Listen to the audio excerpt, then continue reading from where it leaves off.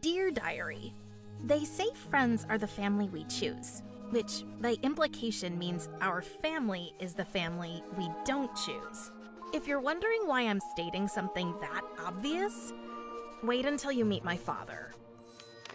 That's him. He is death. And I don't mean that like in he's dead serious or he bores me to death. No, he literally is death. Ruler over the underworld, reaping the souls of the living after they pass away. Well, that alone wouldn't be much of a problem.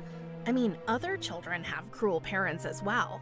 Parents who are tax officers, lawyers, or even teachers.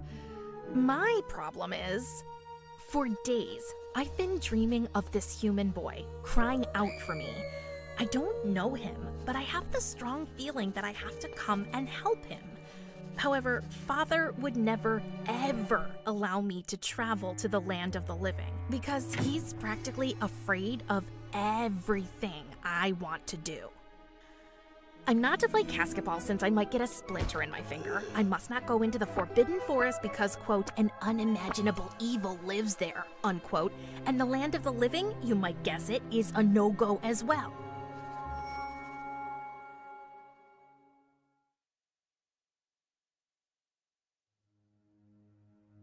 Don't get me wrong, I usually do what Father tells me, but not this time. This time, I'm going to find a way to escape.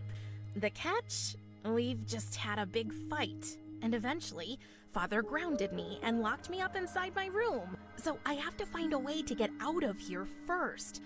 Maybe I should start searching by examining the strange box by the window that just happened to pop up out of nowhere.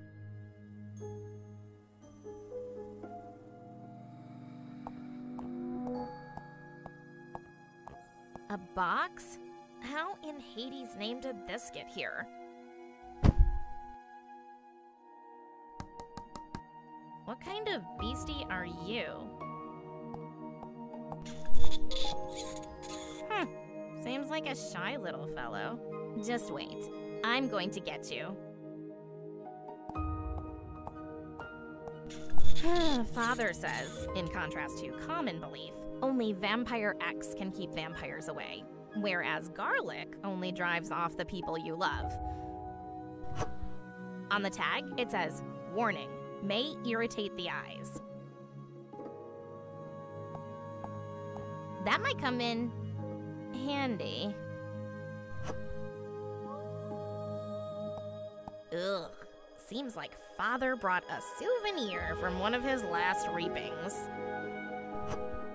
Very oily. Great idea. The skeleton arm serves as an extension for the scythe. Now, I just need something to use my new invention with.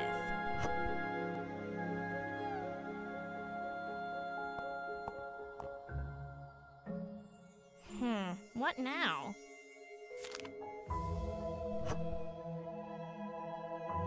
I hope this doesn't hurt too bad.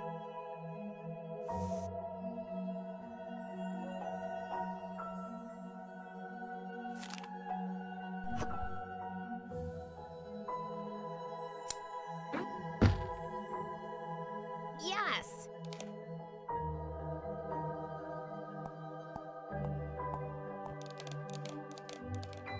Stay here. Hey! Hey! Where are you going? And it's gone again. Just look at all these beautiful glowing lights inside the jar. Father gave them to me as a Death Day present.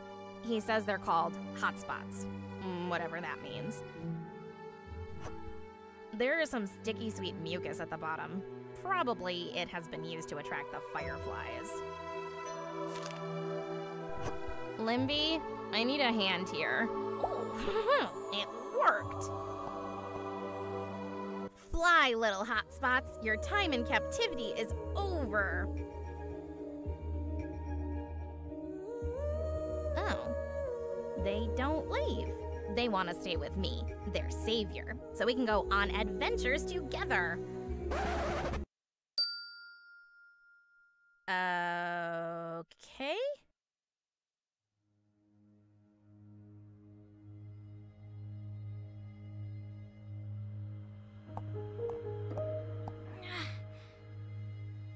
Oh, it won't move. Seems like the wheel it is attached to is too rusty.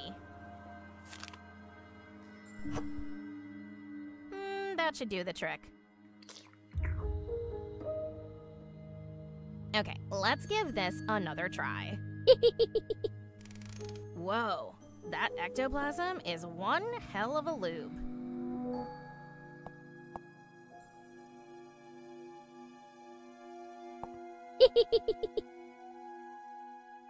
Every time I try to grab it, it flees to another position inside the shelf. Maybe I can set a trap?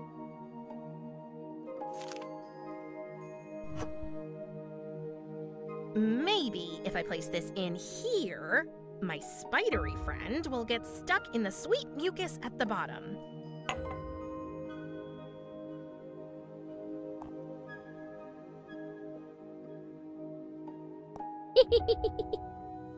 Yes!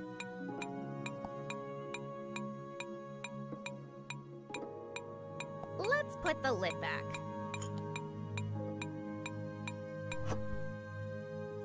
Gotcha. I won. Aw, don't cry. Let me suggest something. If I let you out of that jar, will you be a good demon creature and stay in my pocket? Okay, I trust you. Don't make me regret it.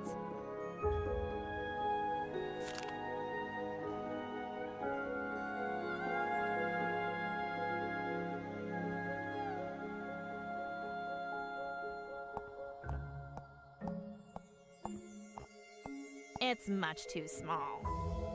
For me? Okay, little friend. I have a mission for you. Can you squeeze through that crack into my father's study and get me the keys to my door? Oh, good. You're so cute. Good luck.